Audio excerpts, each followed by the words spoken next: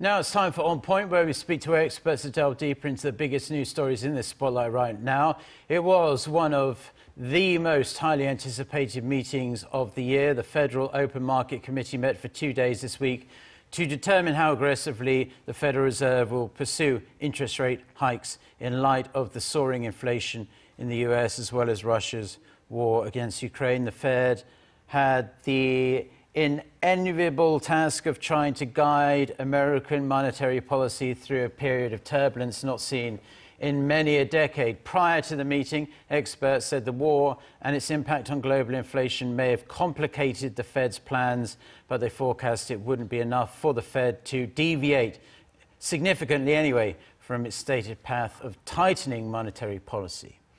In the end, the Fed announced a 0.25% interest rate hike on Wednesday, the first increase since 2018.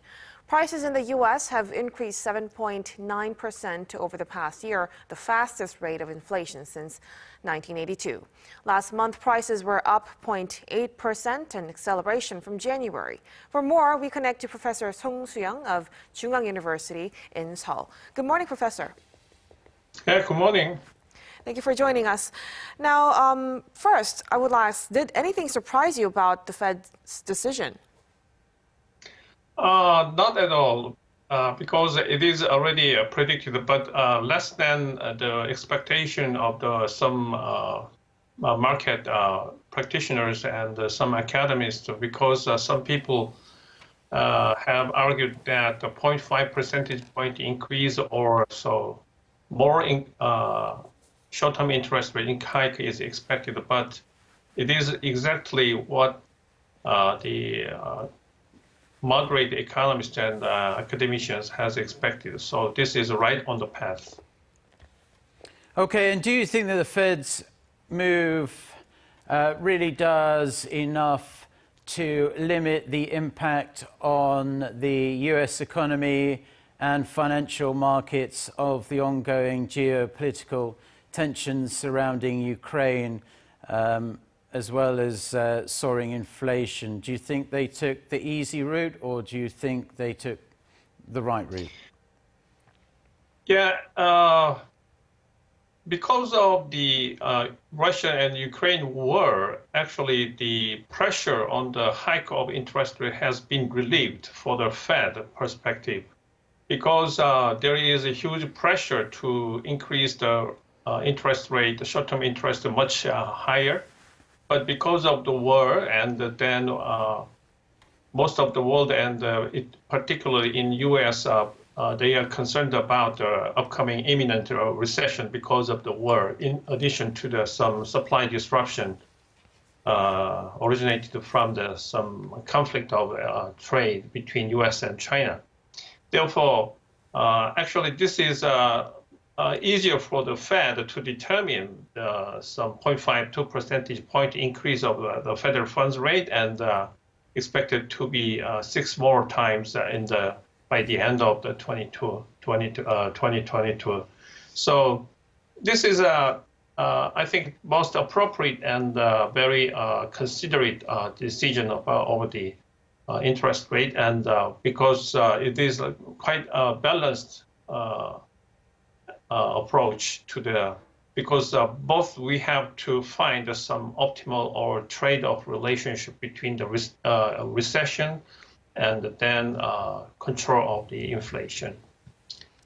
Now, Professor, the Fed also discussed when it will start paring the bond holdings on its roughly $9 trillion balance sheet, but still a lot remains up in the air. So when do you think we will have a clear picture of the Fed's roadmap to start reducing its holdings?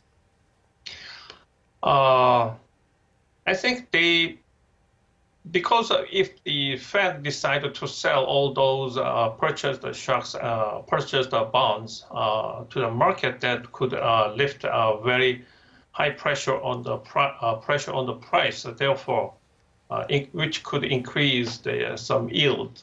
So that means that in the long-term interest rate has been pressured to be increased also. So that is not good for the Fed, because that could change the people's inflation expectation in terms of the long-term interest rate. Therefore, I don't think it will be imminent to sell off those purchased bonds in the market to the market at all. So, but anyway, they stopped purchasing, and then they tried to normalize their balance sheet or Fed balance sheet, but quite moderately and a little bit slowly. That's what I expect right now.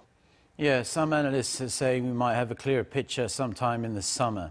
But finally, I just wanted to get your opinion, because the Fed and the Biden administration outwardly are saying, look, we're slightly concerned about inflation, but do you think they are more concerned than they're letting on? Initially, people like Janet Yellen and Jerome Powell were saying this period of inflation was nothing more than a transitory phase, but now they're finally admitting that it's here to stay and could potentially get worse in the months to come. In your opinion, just how bad do you think inflation could become in the US over the course of this year? Considering the market situation and the data, I'm still on the side of the transitory, but transitory effect of inflation is a little bit longer than expected. That is surely true. But considering the oil price change and some possibility of the recession, then as you see in the market, the future price of the Western Texas Intermediate and the Brent has declined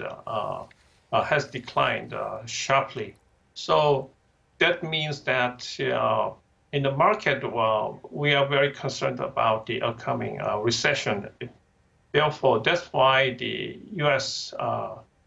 Federal Reserve decided to decide on the middle of the point of interest rate hike. So the Biden administration, they have tried to encourage the economy and grow the economy in the right path because they have to pass the legislation of the Build Back Better plan through the Congress. So the current situation is a little bit in the middle of the uncertainty, but still it is the most appropriate way to overcome the upcoming inflation. And I still believe that the inflation is transitory. Once the supply chain is resolved, then the inflation problem is not anymore a serious threat against the